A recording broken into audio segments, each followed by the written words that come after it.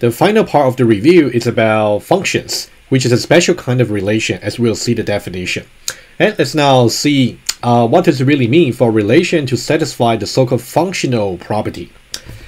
A relation R on sets S and T, right? You can see that's a relation symbol over here. Again, you know that how to rewrite this particular set of relations in terms of the power set of cross products, right? That's something we said earlier.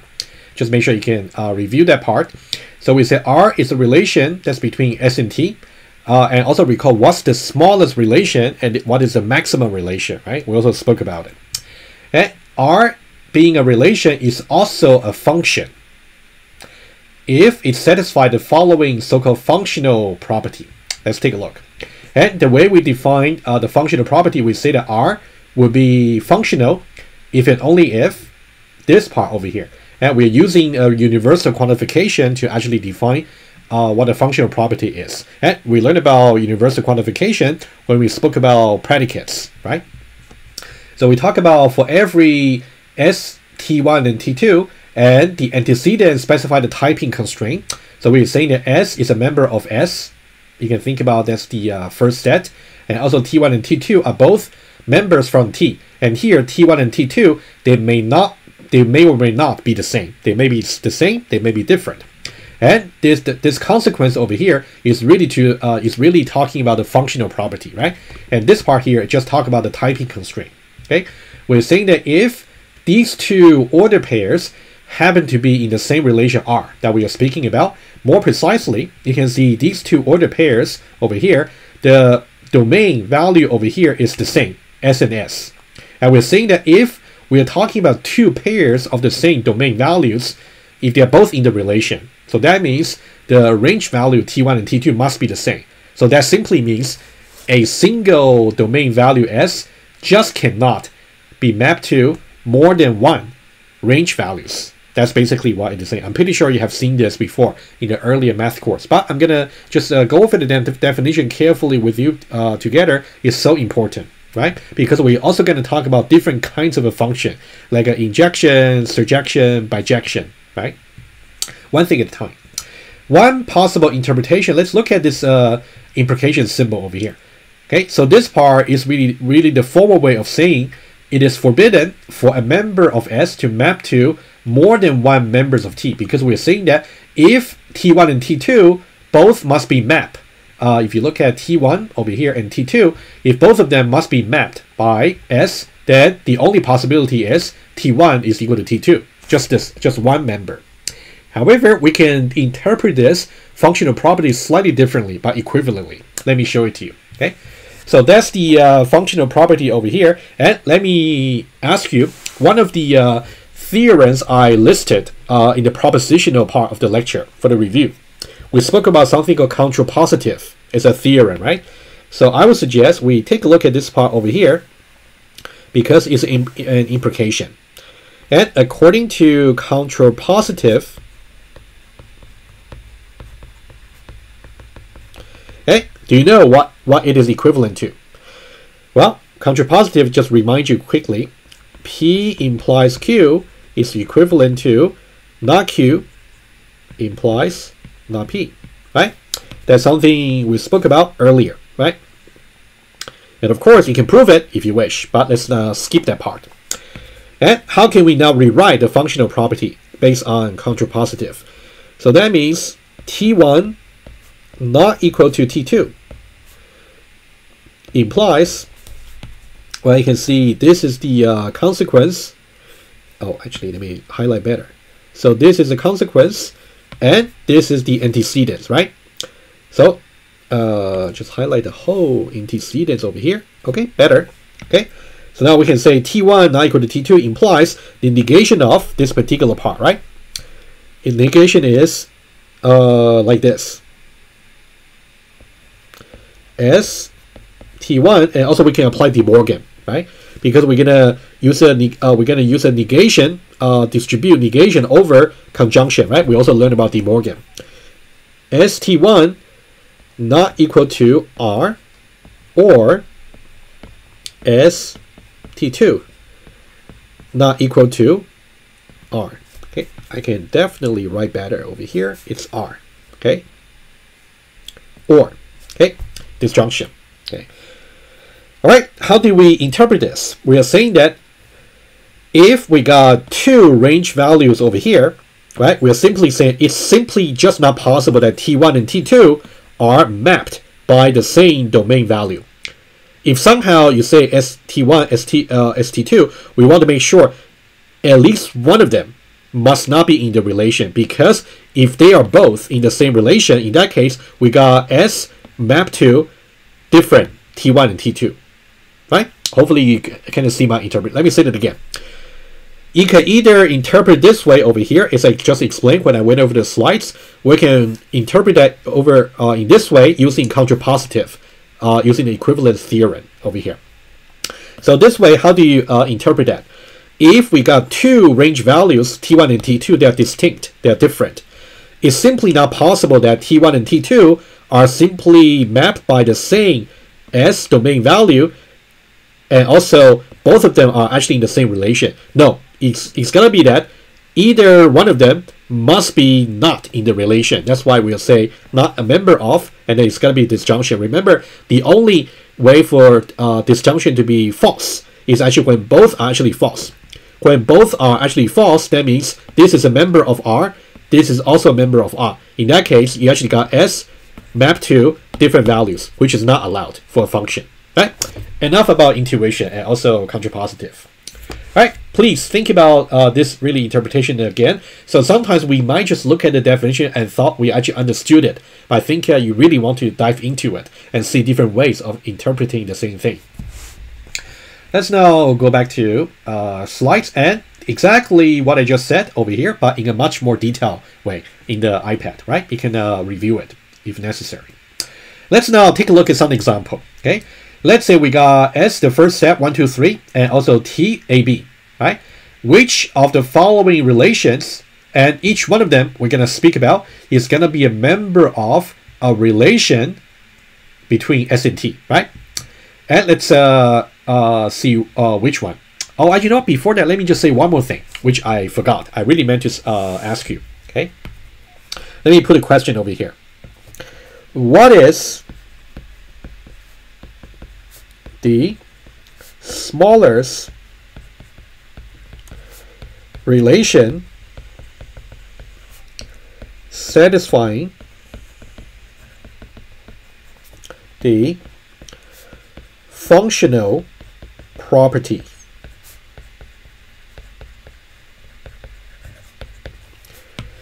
All right, over here you can see here we're talking about smallest relation that satisfies the functional property.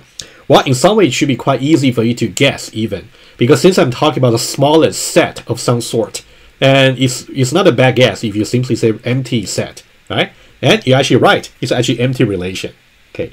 And I mean, the answer is empty set, but you should really know why, okay? I think the reason about why empty relation is actually the smallest relation that always satisfies the functional property. The why is actually more important than what, okay? Empty relation, okay? And I want to link this to when we talk about how to prove or disprove the quantification, right? We talk about how you can prove or disprove universal or existential quantification. And now you can see the functional property over here is a universal quantification, right? Over here. And specifically, how do you disprove it? To disprove, we said that you need to find witness. To find a witness that is going to actually violate this particular property over here, right? Of course, given that we want to find a witness such that it will satisfy the antecedent, the typing constraint, and however it's going to violates this particular property, right? Find a witness satisfying. Find a witness satisfying the antecedents, right? This is the antecedent we talk about over here, but violating the consequence, right? you can see the consequence is exactly over here. But now, how can the consequence be false over here? How can we find? Okay? In the case of empty relation, are you able to find any witness that is actually going to satisfy this but violate this? Are you able to find any witness? No, because empty relation, by its very definition, you cannot find anything in there. It's empty. Since you cannot find any witnesses to disprove that it is not a function, then it must be a function. All right, that's the logic. Okay, let me write it down. Because we cannot find any witness to disprove that it violates the functional property. So, empty relation is a function, right? The logic is actually somehow a little bit different. Well, it's like more like a edge case, like a boundary case. We cannot find any witness to disprove it. That means it must be a function. All right, that's a very important actually edge case for you to consider. Okay. All right, let's now move back. Let's now consider different relations over here to see if they satisfy the functional property or not. The first one, if I get S cross product T, that will be the maximum relation between S and T, right? Does it satisfy the functional property? Well, you can pause the video and think about it. Prove or disprove it, basically. Well, it should be no. What will be the witness? Well, as long as you can find member order pairs in S cross product T such that the same domain value will actually map to different range value. In that case, it will violate the functional property, right? In that case, I got many witnesses over here for you, right? You can see, for example, 1A, 1B are definitely members in the S cross product T. In that case, the same domain value over here, you can see the same ST1, ST2. In this case, S will be 1 over here. And also T1 and also T2 are basically A and B respectively. According to the definition, T1 must be equal to T2, but in our case, A and B are not equal to each other apparently. So that's why it's violation of the functional property, right? So that's a witness. And of course, as whenever you are supposed to disprove something, in that case, only one witness will be enough. Of course, depending on how many witnesses you might be required to actually supply. Maybe the question simply asks you to give all the possible witnesses, right? But at least one logically will be sufficient. Right? You can similarly consider witness number 2 and also witness number 3 over here. It's really important. Again, think about 3 and 3 over here being S and S over here, right? The same domain value. T1 and T2 over here are basically A and B over here according to the functional property. Because 3 is equal to 3, in that case, A must be equal to B according to the definition. But A definitely is not equal to B. They are not equal. In that case, it's a violation. All right. Second one. And this one here, maybe I don't need any illustration on the paper. So let's now talk about it. Okay. This will be the maximum relation. Well, all the combination of the first and second elements drawn from S and T, right? By the way, what will be the size for this particular cross product, right? Just for, by the way, right? That's something we learned earlier because we got 3 possibility for the first element. We got 2 possibility for the second elements. So that's 3 times 2. That'll be 6, right? And now we want to do a set difference. We want to get rid of from this particular set, the following set over here. And this will just be another relation. We are using the set comprehension notation. The relation is going to be all the order pairs such that, first of all, it's going to be a member of the cross product. That's okay, right? That one simply say X should be a member of S, and also Y should be a member of T. But we got some additional constraint over here, which will be X must be equal to 1. So that means we want to get rid of all the pairs in S product So the resulting relation over here is going to be just another relation, right? Another set of pairs. Except that we want to keep everything in S cross product T except those that where the first element is equal to 1.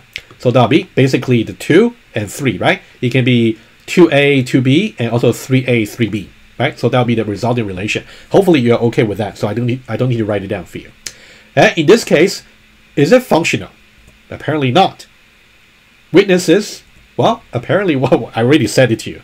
So it can be 2A, 2B, right? You can see the 2 over here is simply not equal to 1. So just to make sure you understand that. And given that 2 is the same as 2, S is the same as S over here. But A is not equal to B, as opposed to this is equal to that, right? So there's a violation. And similarly for this. So we got 2 witnesses in this case. Over here. That's the second witness. All right, another exercise over here. What about this one over here? Is it a function? Well, this is more like a numeration of all the members, so you can definitely double check. 1 is only mapped to just one element in the range, which is just A. 2 is only mapped to 1, which is B. 3 is only mapped to a unique elements in the range, which is A. So we don't have any violations so far. You might be wondering, but we got A and also A here. Wouldn't that violate the functional property? No. It violates, which we'll see, the so-called injective property. So this is still a function, but later on you can think about this is one example where it is a function, but it is not a injective function. All right. And to really judge whether or not they should be a function, you should really focus more on the domain value over here. So for domain value 1, we only got 1 pair. For domain value 2, we only got 1 pair. For domain value 3, we only got 1 pair. So whether or not different domain values map to the same range value is not our concern right now, right? It wouldn't invalidate that being a function. Okay, so this is a function. All right. What about a final example? What about 1A, 1B? Well, similar. You can see 1 is uniquely mapped to A. 1 does not map to anything other than A. Good. And 2 does not map to anything other than B. So that's also satisfying the this property over here. All right. Right. So that'll be yes as well. All right. So this slide here just basically summarizes about a very basic property about being functional, which is fundamental. And then in the coming slides, we're going to talk about 3 different kinds of functions: injection, surjection, and bijection.